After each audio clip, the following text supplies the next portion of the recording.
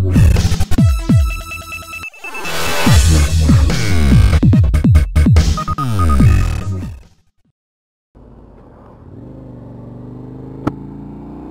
hello.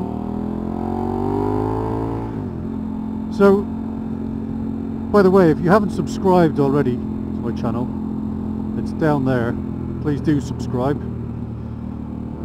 Really like to build my channel if I can, and I can only do that with your help, and me love you long time if you do so.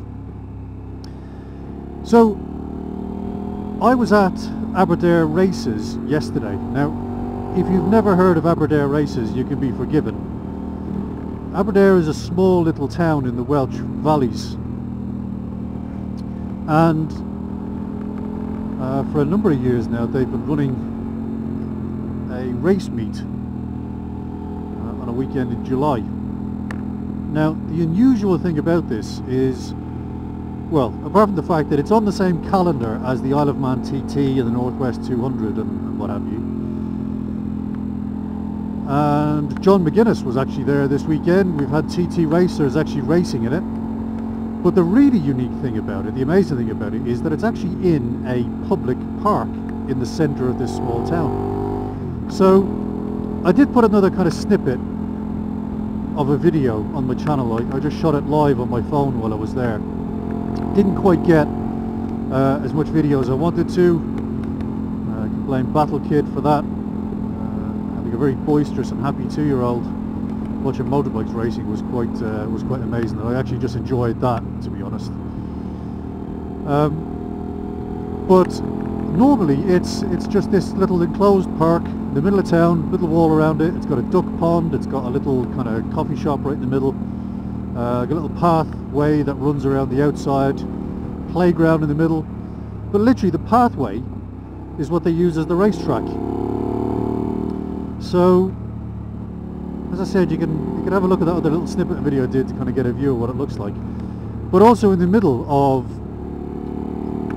the greeny kind of grassy area, in the centre of what is the racetrack on the race weekends, they have a load of stands and kind of little shop type tent gazebo things.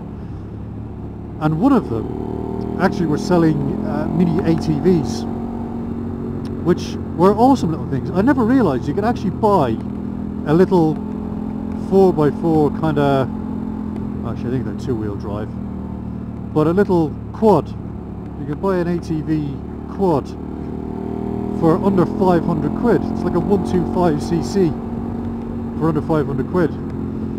And right in the very centre of this kind of parkway area yesterday, they had some little inflatables that they used as just a kind of cordon, and in the middle of that they had a couple of these ATVs that you could have a go on. So wasn't all that expensive, £2.50 for 5 minutes. I thought, I've got to give it a go. I was actually over buying some t-shirts and jackets and stuff for the little lad, and he was overstood looking at this thing, mouth agape. He was just amazed by these little things kind of flying around with his granddad. So I went over and put him on. They put a little helmet on him. He sat on the ATV. I kind of sat behind him and steered, and he just did not want to get off. More and again were the only words I kind of heard out of him. And you've never heard whoops of joy like you hear out of a 2-year-old at a race meet. I mean, I was taken aback. I know he loves motorbikes, but just the little whoops of joy was just phenomenal. So I've actually got Battle Mum convinced that 500 quid is not a lot to spend on one of these things. And right by where we live, literally kind of 2 minutes away, less than that, there's a gate onto common land that runs up into the common land around the Brecon Beacons, and there's a little bit of space right beside our houses there where I could actually take him out and kind of give him a little bit of training. So I'm going to do that. So if any of you have any recommendations, I mean, the one I looked at was an Interceptor 125, I think it was called, which looked quite cool. But if anyone's got any recommendations, then please do let me know. Well, the little lad's only 2.5 now, so he won't be on one on his own until he's, give him another year, 3.5, 4 maybe. I have heard a rumour though that Santa Claus is going to give him an electric, a 12 volt electric KTM electric bike quad type thing for Christmas this year. But I'm probably tempted. Always out enjoying themselves. What if with their indicator still on, silly boy. So yeah, I'm going to give that a go. I think that will be good fun, and I think he'll love it too. He's got his little balance bike at the minute, which I think is critical to getting his kind of balance sorted out, kind of getting some core strength in him. But he's belting around the place on that now and going really fast and holding his feet up and kind of turning around in figure eights and what have you. So I think he's quite used to it. But I'm tempted by one of these quads and then a little 50cc dirt bike, I reckon, within the year. So if anyone's already done this stuff with their kids, let me know. I'd really be keen to hear from people who've already done this for their children, and any kind of things to watch out for. And when obviously the protective gear is going to be critical, and the neck brace and possibly leg braces, I don't know, but definitely boots and gloves, a little jacket, proper helmet. But if you've got any advice, I'd really appreciate it. The other thing that they had at this show was a stand for the IAM. So a couple of the lads I know were on that stand. Had a bit of a chat with them. All good. We're getting some new members in, which is a good thing.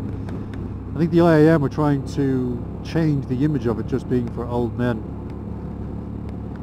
which is good, because honestly they are skills for life. It's amazing the stuff they teach you at your own pace as well.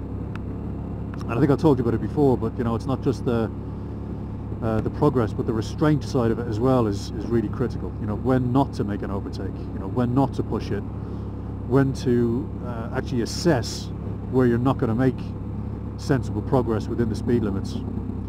So, you know, it's a really kind of balanced kind of training course, which is quite good. But one of the other stands they had there was for blood bikes. Now, if you've never seen blood bikes, again, you can be forgiven. But these are volunteers, essentially, who will take blood and plasma and documents and whatever else between hospitals and various places for the NHS here in the UK. And I'd written to them back in, gotta see, go, you're clear, go. So we've got to see, that road is clear, and I couldn't with that line of cars, and that poor lady is trying to look through the side of a fully loaded 1290. So blood bikes will kind of shift a load of plasma, documents, all that kind of stuff around. And I'd written to them back in March and said, you know, I'm keen to know more, and didn't actually hear anything.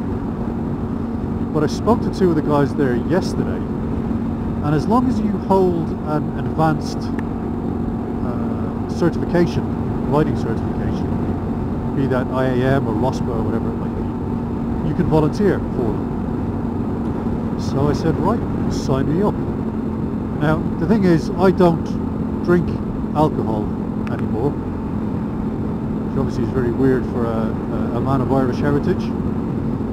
But when little Battle Kid turned up, I'd stopped drinking when Battle Mum was pregnant,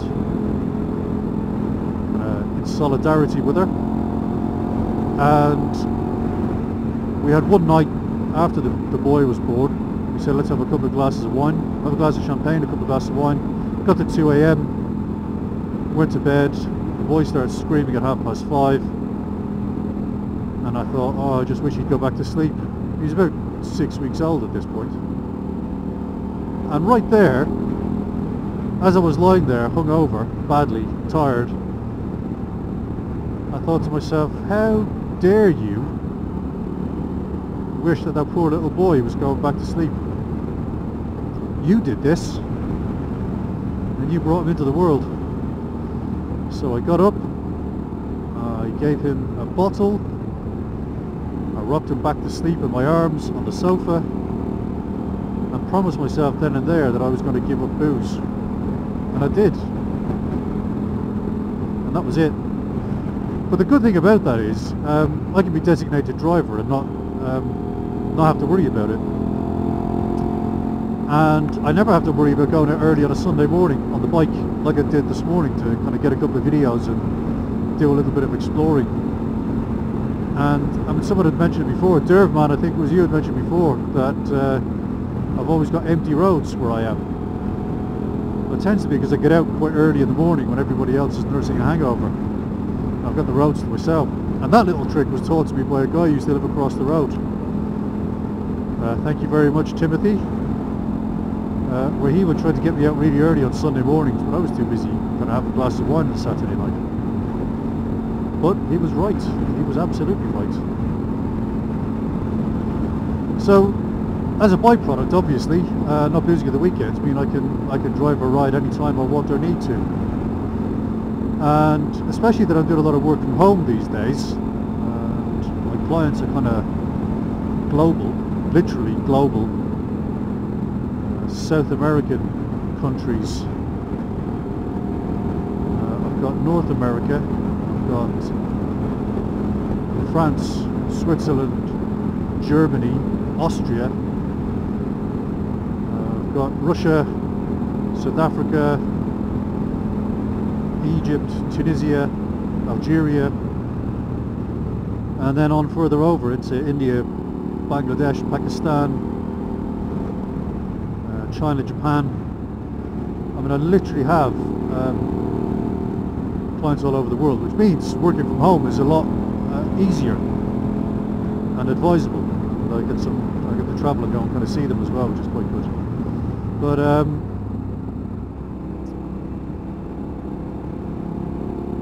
turn around on the road on a bend, blind both ways, just fucking bizarre. One cock womble for you, dude. You're welcome. So, means working from home and not boozing, and these guys needing volunteers on the weekend. It's perfect. So I am going to volunteer to be a blood bike rider, and hopefully,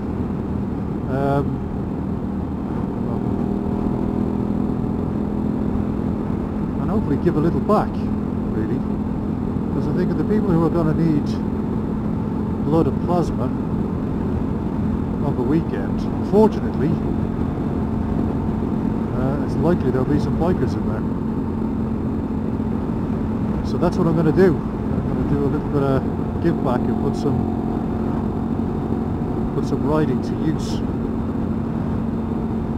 So I had a quick chat with them to see what they do.